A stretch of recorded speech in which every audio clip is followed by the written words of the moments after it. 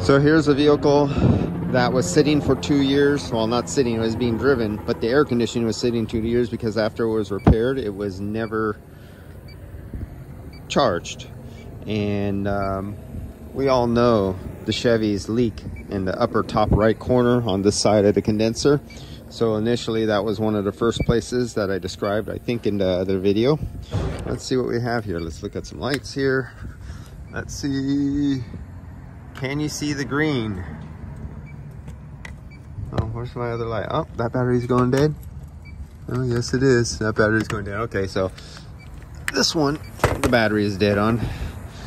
But this one, you can see the green right there. See that green?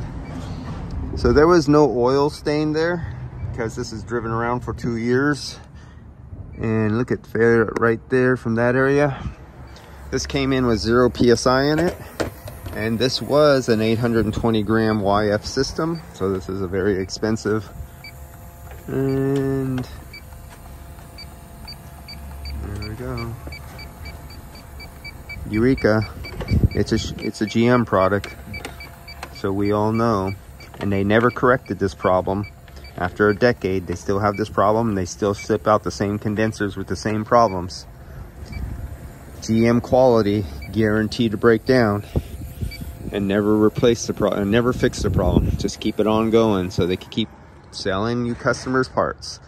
So we got a condenser here, and I'm gonna check it. I'm gonna run it and see if the compressor wasn't damaged, and I'll feel it first, then I'll run it, confirm operation, and then drain the gas back out and have him get a condenser. He's a body shop owner, so at least he has his guys do his work for him.